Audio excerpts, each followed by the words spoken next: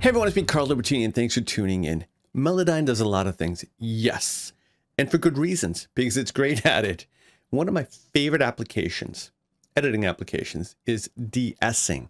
But not just that, it's more than that. It's about Amplitude editing, because under the Amplitude tool, you also have the ability to create fades and now de-ess, which I think is so creative and useful, because when you're in the Melodyne ecosystem, why not do more with it so you can be more creative with your inserts and further processing later on? And I'm going to show you just how to do that.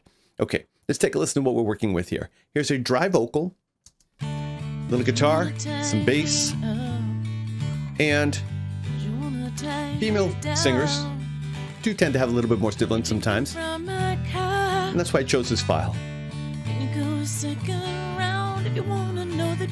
Okay, so we're going to get into some editing. Now in your DAW of choice, it might be a little bit different. Here in Pro Tools, thanks to Audio Random Access, Melodyne is integrated into the digital audio workstation. So I'm just going to right click and choose Edit, and it's going to take that passage that I have selected, and it's going to analyze it and open it here within the Melodyne window for us. Okay, now if this happens, no worries. It just probably identified it as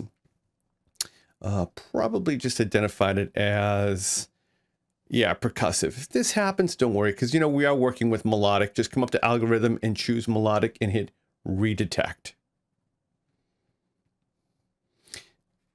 It will happen sometimes. Usually I think this depends on the vocal performance itself. Maybe it's a little bit more rhythmic, you know. All right, so here we have the vocal. Now thanks to Audio Random Access, you can see that the DAW and Melodyne are now synced. Tie me up. You wanna tie me down. You're drinking from my cup. So let's edit this vocal right now. Let's start right there. And I will zoom in. Beautiful. Now, as I was mentioning before, thanks to since Melodyne 5, we now have tools to identify sibilance and work with it separately. And why do you want to do that? It's because you don't want to pitch edit sibilance. You don't want to bring it higher in pitch or lower in pitch. It's just going to sound more unwanted, if you will. So what Melodyne has come up with is really brilliant. Here's the Amplitude tool in a menu bar right here. And from the drop down, we have fades. You can create fades in and out, and sibilance tool. And these tools are also accessible by right-clicking anywhere in the track field and choosing Amplitude and sibilance. Now, you can see that Melodyne has now identified sibilance here with these vertical lines. Okay, check it out. Not just sibilance, it could be any consonant, anything with non-musical value, like a T or a ch or a k or a s for sibilance. So when you see this right here, it's telling you that that's non-musical, and you have that awareness power now. You're in the zone with it. What I like to do is draw a cycle range. This is one of my first tips for you. Because of Audio Random Access, you can see here that we now set a cycle range in Melodyne, and it also reflects itself here in Pro Tools. And while this audio is looping, we can go in and start editing everything. Pitch, timing, amplitude, de-essing, you name it, modulation, vibrato. It's all in there. It's all in this really great format. And the reason why I appreciate this is because it's all about workflow. Being able to go in there and target your sibilance like we can do, not only sonically, but visually now, or any unwanted consonants, and being able to do it without having to stop and crossfade and worry about blips and clicks and creating, you know, problems with zero crossing points and such. It's so easy. And once you get used to this technique, you'll wonder how you ever lived without it. All right, so let's grab our sibilant tool and let's start editing. I'm going to notch this one down a little bit. And a lot of people ask me, how do you know when to stop? Well, you should stop before it sounds a little bit too lispy. You don't want that. You don't want to get into that zone. You still want the sound a little natural, but keep in mind, the reason why you're de-essing is so that when you add further processing like compressors and mastering, that sibilance doesn't get even more louder and unwanted in your ears. So by taming it here in advance, you're doing yourself a big service later on. And of course, as your mix grows and things do change dynamically in volume, you can go back and tweak these a little bit more as need be. You have that power of flexibility, and your lead vocals deserve that much attention. So take a look right here. We have 27%. You can actually go in there and you can add that value. You could say, you know what, I want it to be minus 35, and it'll tweak it down for me. Whatever we have highlighted here, keep that in mind too. All right, let's check it out. Can you go a second round if you wanna know the truth? Can you go a second round if you wanna know the truth? Okay, I can live with that one right now, knowing full well that it's a good starting point. I can go back and tweak it a little bit later if I want to. But here, we now have, let me change my loop zone to there. Bring this over and let's zoom in a little bit more. Okay, so here we've got another consonant here. And the truth, it's the ending of the syllable. Okay, so with my sibilance tool, let's get editing on this one. Notice how just the unwanted part is being attenuated down first and not the melodic audio. And this is in between a quick phrase. Again, a testament to how powerful Melodyne is and how reliable it can be. It wants you to succeed. Thank you, Melodyne. All right, check this out. If you go higher, it'll obviously invert it, and that'll sound really weird. Okay, I just did that for example. Okay, and of course, this is all completely undoable. Let's bring it down to about there. Great. Now, if you notice, at the end of that syllable, it gets a little bit louder there. This is where you can apply a fade tool. Now, the fade tool is really easy. You can click and drag it in from the end or the beginning of a note. It's that easy to use, that powerful. Or you could click within and it'll create the ending point for you where you want it. Just two ways to get to the same results. Now, why would I use a fade tool here? The power of being able to fade out on a particular moment within a syllable or a phrase is really creative. And again, this goes back to what I was saying about how your lead vocals does deserve this kind of level of attention, because you want to serve it, you want to do it justice and really be of service here. So by fading out that unwanted little bit of non-musical junk, can really, you know, create things, keep it more natural and give you more power. If you wanna know the truth. See how it ends a little bit more gradually? It doesn't stay loud throughout the entire passage there. Fade tool, De-Essing, Amplitude tool, it's there for you to use. I'm telling you, once you get started with this in Melodyne, you will be so happy and you will wonder why you could ever live without it. You just can't. If you wanna know the truth. Okay, let me zoom out now. And if you notice, I love working in sections of audio. Like I literally, in a real world working scenario, will just loop about that much and it'll go through and I can start editing pitch, making some note separations, and of course, de-essing like we want to highlight in this video. Amplitude editing, really, which also includes fading in and out. All right, let's carry on and see where we're at. Almost everybody lies. Okay, there's a big one. Let's draw our cycle range right there and let's zoom in a little bit. It says the very end of that passage, everybody lies. Almost everybody lies. Let me draw that cycle range a little bit further right there. Okay, now you've been following along. Let's grab our de-essing tool. There it is right there. And if I was to drag it down here, see how smart that is? So in essence, you could create a separation now. If you really wanted, you could create a separation between those two. And then you could further go in there and just signal that out. But you want to be careful. You don't want to make any kind of hard or create an anomaly here when this note transitions into this note. So always let your ears be the judge. So some of you might be asking, why not just make a separation there and, you know, target out all the sibilants? Well, Melodyne's very smart that way. By not doing that, sometimes it flows and blends a little bit easier, because remember, this is a melodic performance. So one voice singing fluidly, okay? So in that case, I wouldn't parcel that out with the a separation. Lies. Let's just bring it down a little bit. Almost everybody lies. So I'm going to exaggerate this to create a lisp, and this is what you don't want. Ready? Almost everybody lies. Yeah, that's what you don't want. Let's take the bass and the acoustic out. Ready? Almost everybody lies. See how lispy that sounded now? That's what you don't want. So, and that's at minus 80%. Let's bring this up a little bit to 49%. Almost everybody lies. A little bit nicer. And remember, we could grab our fade tool here and we could actually tweak it now a little bit further. Almost everybody lies. Not bad. I like that.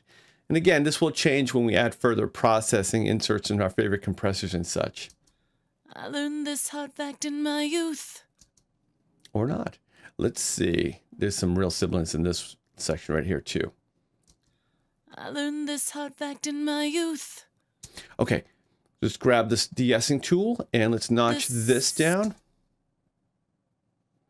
All right. Let's play from there. I learned this hard fact in my youth.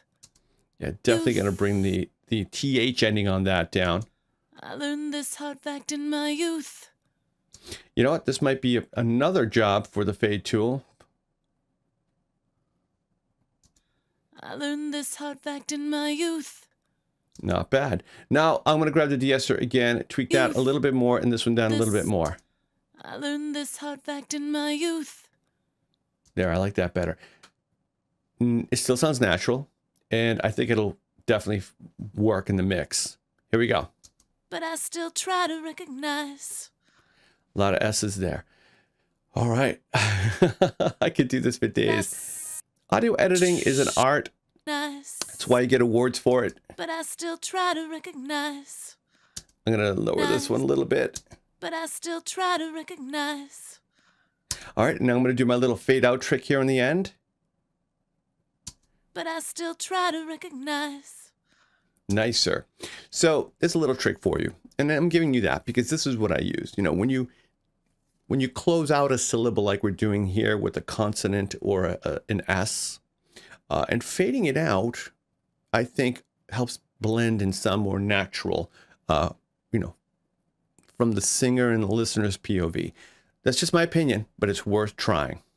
All right, try it for yourself. Let us know what you think. All right, let's get into the next part. You say you think. Here's where the male singer joins us. Say you think I can't. You got some sibilance right there, don't we? And you say. Yes, a big load of sibilance right there. Let's take the lead singer out, the male singer, and just stay on the lead female singer. And you say. And he is, where is he? Where is that guy?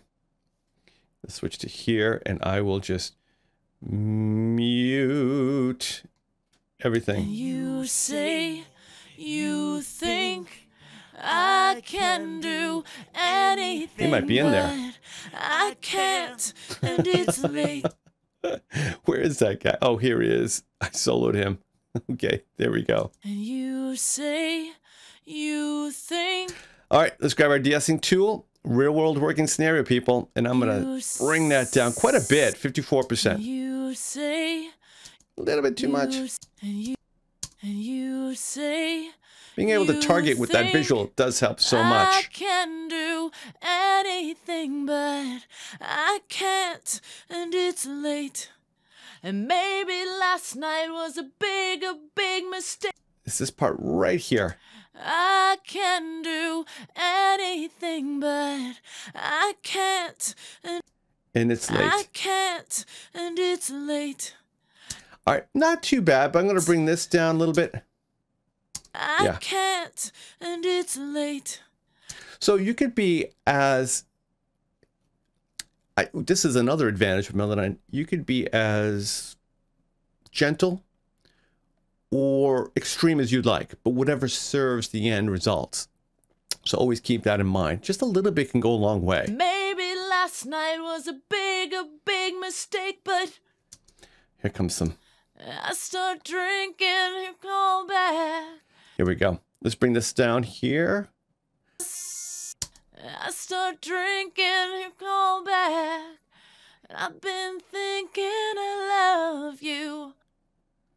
Nice. Okay, so we've done quite a bit of de-essing here, and this is just one phrase, one part of the song. A really, really beautiful song that my friend Kevin wrote, and I just absolutely love it. All right, let's bring in some of the instruments now, because I want to hear how it's evolving, how it's going to fit in the mix, because there's a lot going on here. All right, let me bring in all that stuff. Did you wanna tie me up?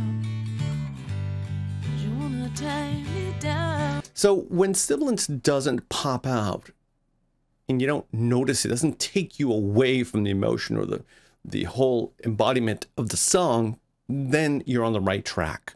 I was able to go in there and target the sibilance thanks to Melodyne's visual aids and what we're hearing, and be able to utilize Amplitude tools with volume and targeting sibilance and non-musical consonants, but use the fade tool to contour how sibilance and consonants come in and leave those phrases. I mean, even on a phrase level, super powerful. All right, I'm going to now bring in some of my processing here. I've got some EQ, some dynamics. Let me unmute this, and let's see what this sounds like in our mix now.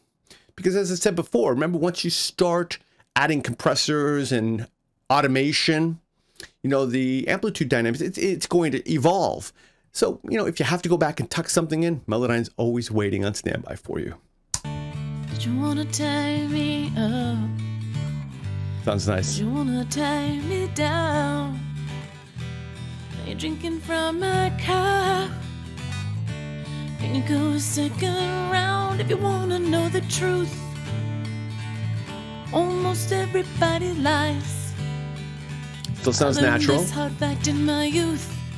Couple of notes I could probably tweak. Try to recognize. Nice ending there. And there you have it. So obviously, if you haven't tried this yet, just remember, Melodyne makes it super, super easy for you to identify the non-musical content with these striped areas, the vertical striped areas. And again, they could be sibilants or anything non-musical, consonants and such, even breathing. So keep that in mind. And under the Amplitude tool, right there, you got the Amplitude, Fade tool, and the sibilance tool. Couldn't be any easier than that. Right-click, scroll to them, and just pick the one you need, the right tool for the job, and really just have fun. I feel that when you have, we can leverage this kind of power to source edit your audio in advance, kind of make it sound like it was recorded that way, then everything you do from this point on is going to be more creative and less corrective. Let Melodyne handle the preparation work. You and Melodyne together, of course. You are the audio editor. But these tools are for everyone, and that's what makes Melodyne amazing. So that's a look into some tips and tricks with de-essing, using the fade tool and some amplitude editing here in Melodyne with your vocals. Remember, a little goes a long way, and your vocals deserve the best always. So try these tips and techniques for yourself and let us know what you think. And as always, thank you for watching. My name's Carlo Libertini, and stay busy and stay creative. Did you wanna tie me up? Did you wanna tie me down? Are you drinking from my cup? Can you go a second round if you wanna know the truth?